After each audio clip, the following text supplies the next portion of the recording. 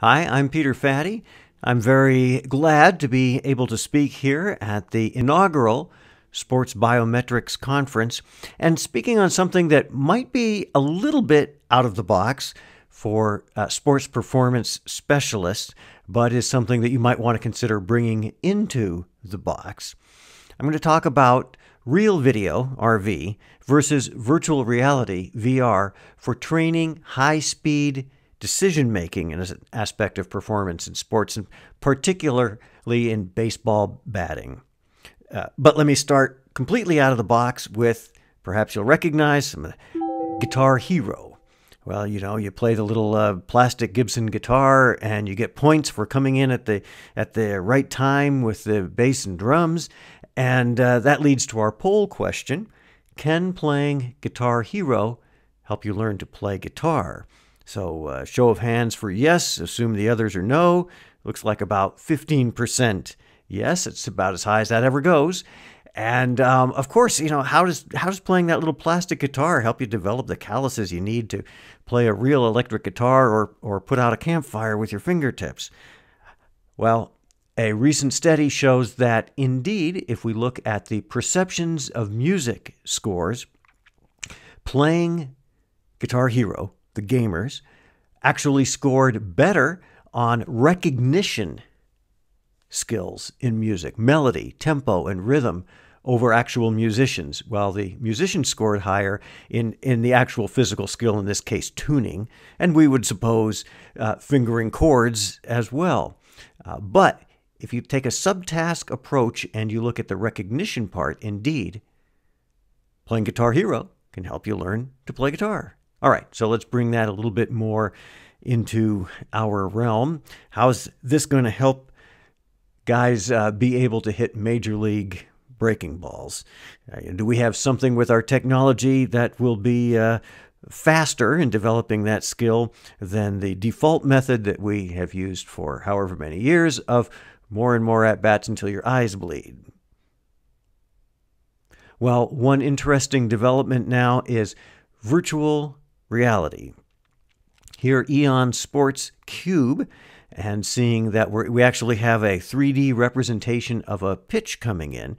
And this is something that many major league organizations are looking at, and at least one is publicly acknowledged as having purchased and used, that being the Rays. This from a Los Angeles Times article. And interestingly, you had Steven Souza Jr. Really describing, I think, the proper use of the tool, because this models the pitch. This takes the StatCast data and actually models what that pitch here from Alex Wood looks like coming in. So it's like a System 1, System 2 type of thinking here. I've seen the book, Dan Kahneman's book, Thinking Fast and Slow, on the bookshelf of some major league folks, and it should be on there. System 1 thinking is that fast, intuitive thinking without thinking that, of course, you want in the batter's box. System 2 is that analytical, slow, deliberate type of thinking. And that's what's going on here. That's what Sousa's describing. He doesn't even use the batter's view. He uses a kind of a catcher's view. He really wants to get to know what that pitcher's pitches do. On the other hand, Longoria is quoted in one of the stories as saying, well, it's an interesting technology, but it's not there yet. It's not realistic. It's not like actually having an at-bat against that guy. And that displays the simulation bias. That is, that what we're after here is to master a technology challenge, to make this experience as realistic as possible, the whole experience. Well, that's great if what you're trying to do is learn to hit. Longoria doesn't need to learn to hit. It's good to know if what you're trying to do is track the ball, as Sousa describes. But if you're focused on pitch recognition in that first third and pattern recognition, then you're really focused on the wind-up and delivery and very early ball flight, real pitches from real pitchers using photorealistic video, because the other ultimately is a representation, a mathematical model, as opposed to the photorealistic view. Here's what this video occlusion method looked like in the research laboratory. This has been used since the early 1980s. Fastball. So watch what happens when we cross him up. Fastball. Split. A curve. Split. So he struggles a little bit, and then he's right back into guessing the pitches. And this is the most extreme occlusion cutoff right as the ball comes out of the hand. So this is the research method that has been used with baseball, batting, cricket, return of serve in tennis, goalie play, and soccer and hockey, any of these ballistic sports actions where the experts are somehow able to do this by-the-book impossible task while seeming to have all the time in the world. Now, we've gone and taken this same video occlusion method, very simple method, out into the field, extended it from the laboratory, and been able to test a couple of hundred major league organization players, affiliated minor league players in spring training, as well as Cape Cod players. That's the basement of Orleans, that dark spot off on the right. With a simple video test that you circle B for ball or S for strike under a curveball, and that allows us to test a lot of people in a short period of time. This type of research has produced discriminant validity, that is, it differentiates known experts from less expert performers, very important for establishing the validity of the method and of the concept and the skill of pitch recognition that we're looking at, but not of great use to anybody in the room. Now, as we just start to move into correlational studies where we see those occlusion test scores correlating with some key performance measures, that's when it starts to get interesting to you guys. Now we see a role for talent identification, for diagnostic purposes. Let's not change a guy's approach. Let's not change a guy's setup if the problem is that he really isn't able to perceive the difference of pitches. Let's teach him that. And then this also gives us a way of teaching that approach. This is what I did 10 years ago with my original study with a college baseball team, where half of the team, half of the batters were trained using that setup that I showed you earlier, and another half, equally matched, was not trained, and the treatment group performs statistically better than the control group. And that's a very unusual study. You don't usually get to have that kind of controlled study. I was video coordinator for the university, so I was able to get in there and do that.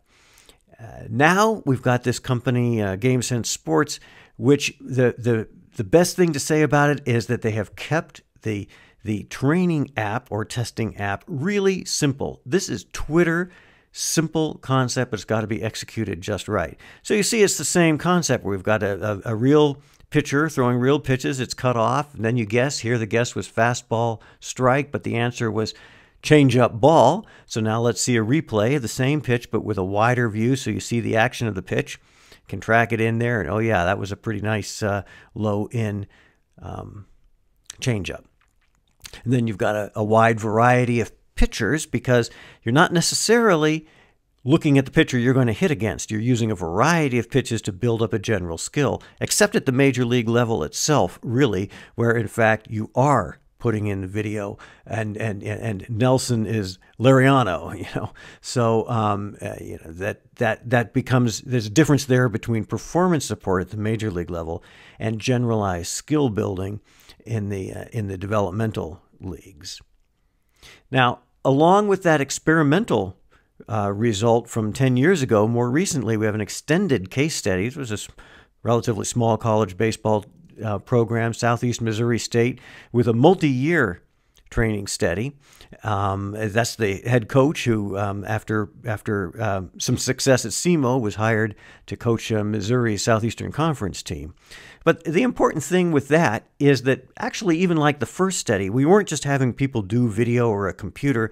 They were taking the same principles out into the batting cage. So there's research that shows that it's critically important that people not only work on the recognition part, but also on the production part, that is the playing of the guitar as well as the hearing of the guitar. The key thing is that we don't have to do them at the same time. We can work on one, we can work on the other. A familiar approach in any kind of skill acquisition, but sometimes when we go to this perceptual part, we think now it has to be a whole task type approach.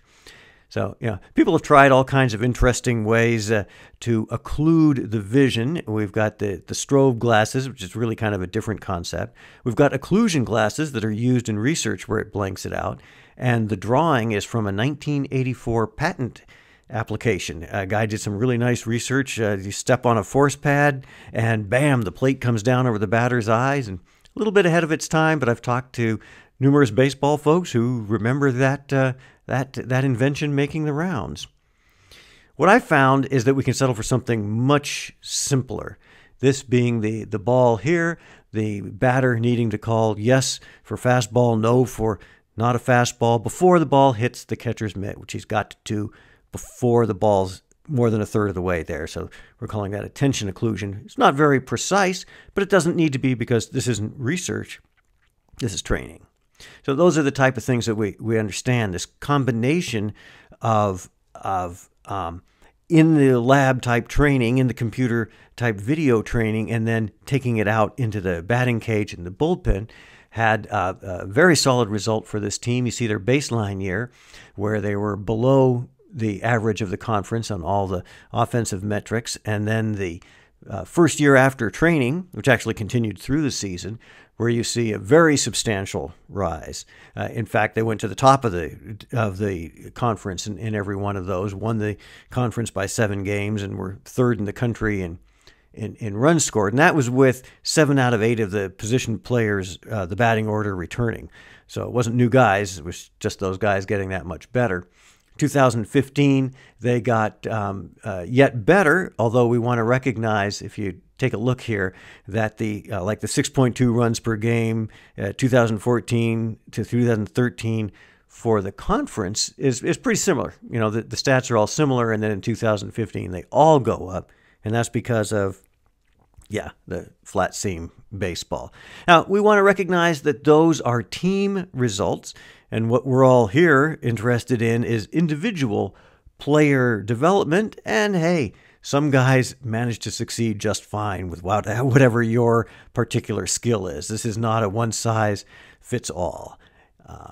But it is a highly proven technique through now more than 30 years of research, testing, and training use.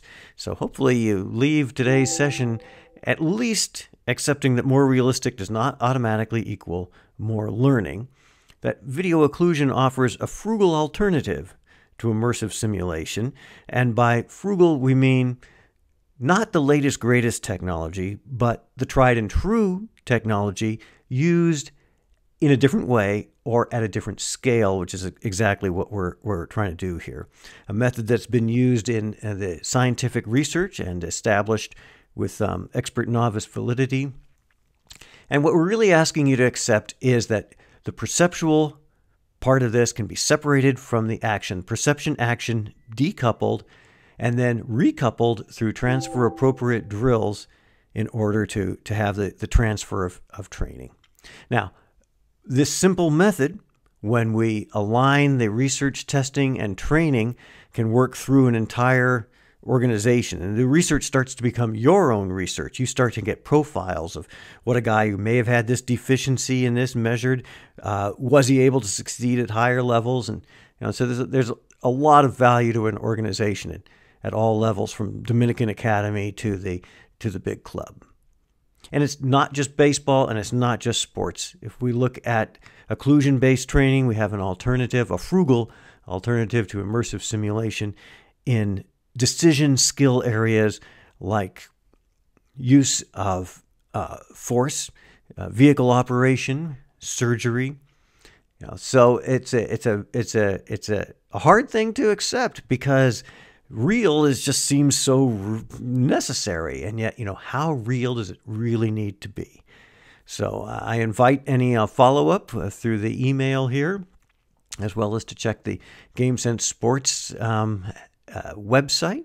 And thank you for listening to this SportsBioMetrics conference presentation on real video, RV, versus virtual reality, VR, for training high-speed decision-making.